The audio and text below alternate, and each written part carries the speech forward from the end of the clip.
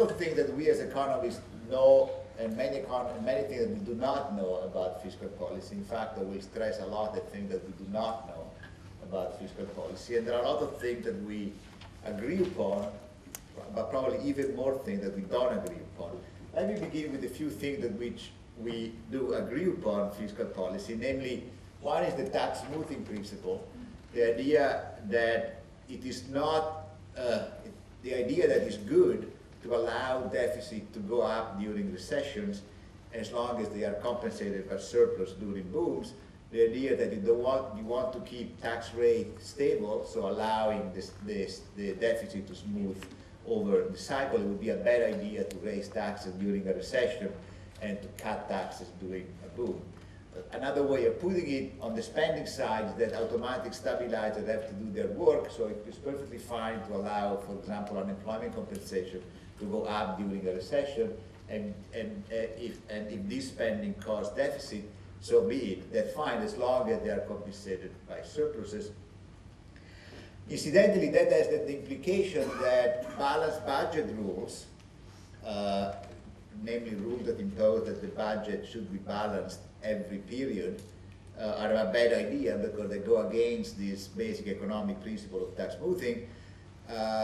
However, unfortunately, this basic principle of tax smoothing are often not followed by policymakers, namely, policymakers are very happy to let deficit grow during recession, but they're less comfortable reducing them during surpluses. So a balanced budget rule may be a second best against political distortion.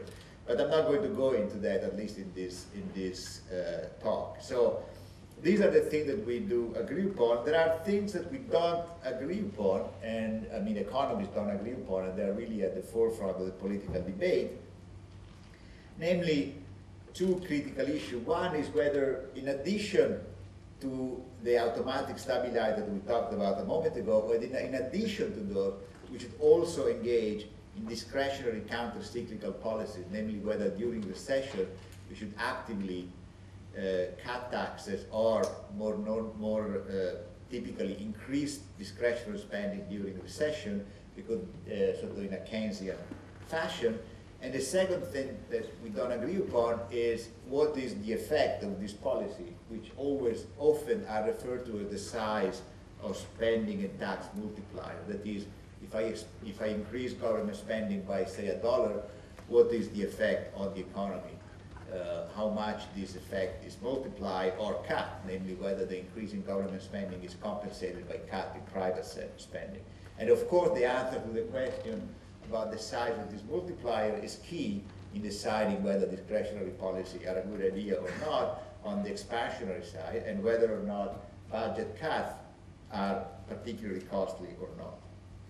Now, the reason why we disagree upon this issue is because I think there are two reasons. One is a more prosaic one, is that these are very highly politically charged issues. So if these are issues that are very much close to political views about the role of the state and how much we like government versus the private sector versus the markets, which is on the background a very sort of big ideological divide.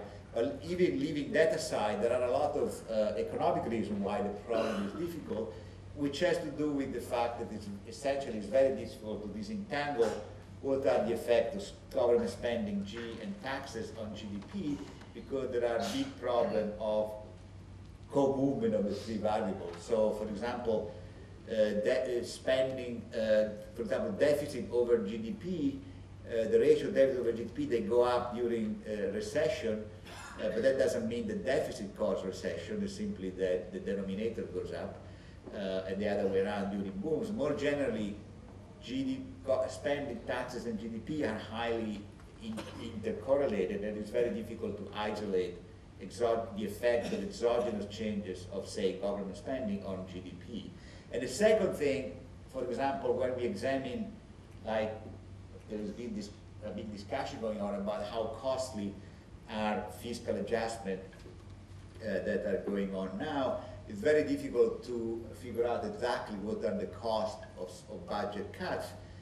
because there are many things that go on at the same time. What's happening to monetary policy, what's happening to exchange rate, what's happening to the oil price of oil, so it's very difficult to isolate the effect of fiscal policy. So the problem is inherently difficult. So I think we as economists should be probably more ready than we actually are in admitting that there are a lot of things that we do not know and not claim more than we actually know.